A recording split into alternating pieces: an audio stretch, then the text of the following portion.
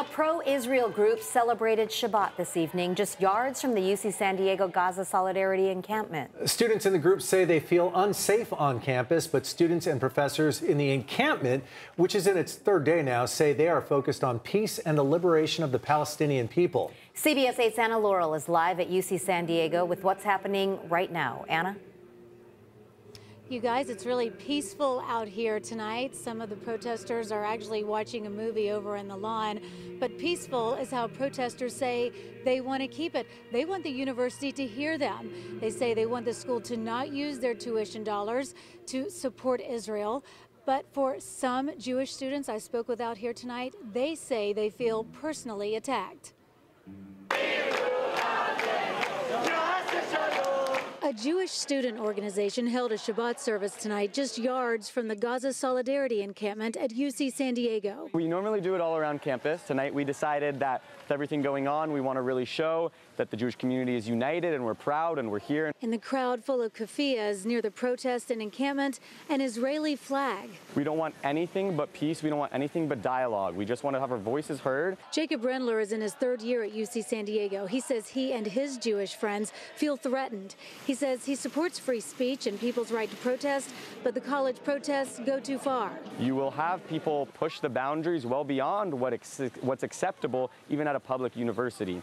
Yes, you have free speech, but hate speech is not protected speech. But what's going on campus is inextricably shown to be anti-Semitism. We should never conflate anti-Semitism, which is a hatred against the Jewish people, which I am a part of, and protest against the policies of a state, which is Israel. Those are different things. We are protesting the senseless slaughter, murder and carnage of the Palestinians in Gaza. Gary Fields has been a professor at UC San Diego for 22 years. He says he and other protesters want the school to cut ties with Israel and any company doing business with Israel or profiting from the war in Gaza. He says the Gaza Solidarity encampment is the most disciplined and peaceful protest he's ever seen here, even with very different sides just a few feet apart from each other, like we saw with two different Shabbat services tonight. This one hosted by Jewish Voice for Peace. We have rules in order to keep nonviolence and peaceful protests to not engage with counter-protesters. We really want to make our message that we are peaceful, nonviolent. This is what we are for. We are for divestment. We are for the liberation of the Palestinian people, and that's how we want to keep it. Now, that woman with Jewish Voice for Peace, you saw that she's covered. She's got her sunglasses on. She's masked up. She and a lot of protesters out here are covering themselves. They say if they get recognized, they're afraid they will be unsafe.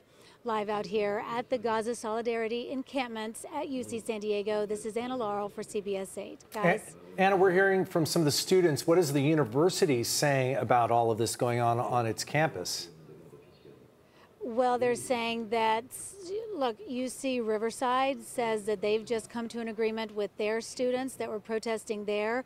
UC San Diego says that Riverside started those protests before the students did here, so they're just getting that conversation started, but they say that there is open dialogue going on right now.